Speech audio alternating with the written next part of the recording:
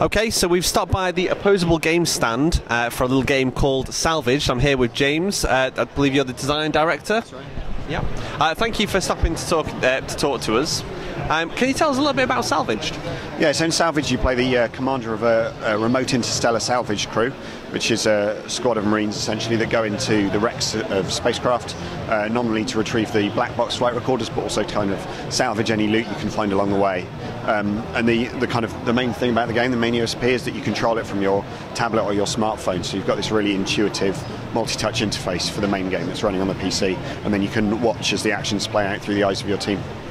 Yeah, I mean, as soon as we came over to the stand, it was, you know, I noticed the tablet in how stuff was going on there, but you had like the 4 separate monitors for obviously all the team members. I believe you use something called One Touch technology.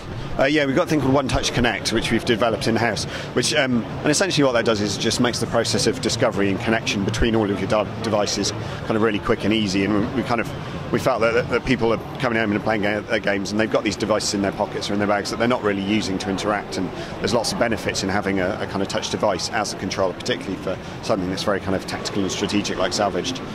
And One Touch Connect makes that a lot easier for us, and it makes it a lot easier for the user as well.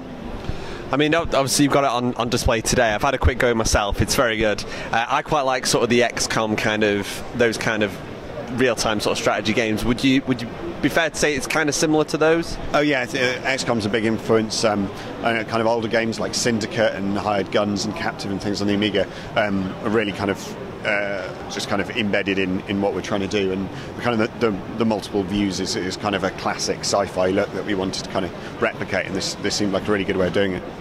I believe our very own Matt mentioned Space Hulk as well on the site, and he thought it was quite reminiscent of that. Now it's heading on to Kickstarter. Yeah. I believe that's going to be this Friday. Yeah, Friday the 11th, I think it is.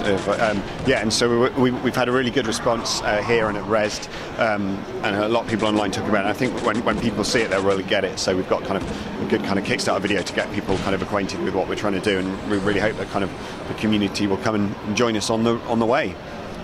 Well, we've all enjoyed what we've played of it so far, especially me, because I love those kind of games. We'll have all the links to the Kickstarter page in sort of the text below. But thank you very much for talking to us. Thank you.